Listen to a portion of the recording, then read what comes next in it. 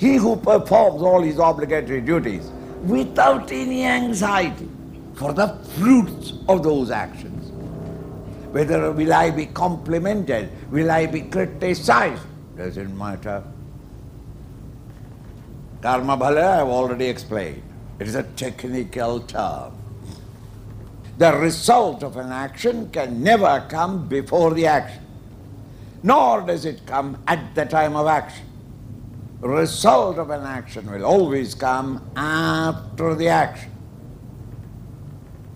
All actions can be performed only in the living present. Act in the living present. Therefore, while I am acting and meeting my challenges in the present, if I am unnecessarily over-anxious of the fruits of the action, I am wasting my mental vitality in an unknown field of the future. Future is always a closed book. We know nothing about it. You are acting in the present. And at the same time, you mentally, unnecessarily get excited or agitated, worried. How the result will come? Will I pass or not? Will I succeed or not?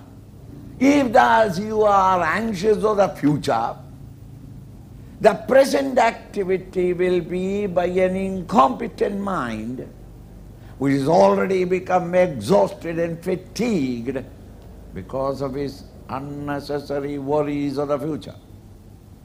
Without this unnecessary expenditure of the mental vitality, if you are bringing all your inspiration to face the challenge in front of you, your action becomes excellent. Excellent action should always give you well assured of excellent results.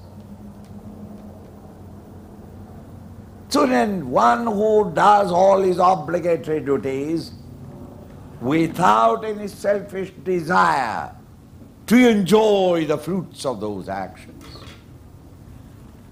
Karyam karma, all your obligatory duties, he who does it. Sasannyasi, he is the renouncer. He is the true sannyasi. Not one who runs away from the world outside or throws up all his possessions.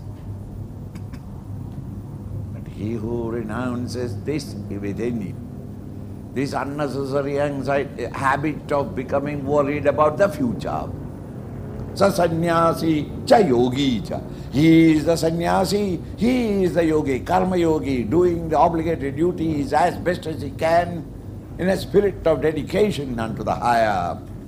Na niragnir na chakriya, the one who has niragni, one who has given up even all his religious functions, religious rituals or worship. Why? What did the Lord say? All karmas to be ended. So this is also a karma. So there are no more religious activities.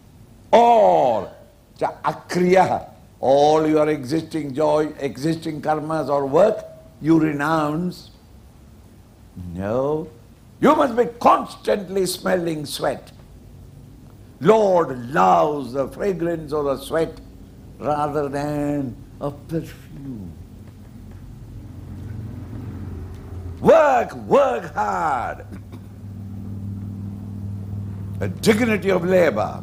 And when you are thus working in the world outside, how can you be a renouncer? You renounce your stupid ego and your anxiety for enjoying the fruits thereof. Do your duty and find a fulfillment in having done the right duty as best as you can.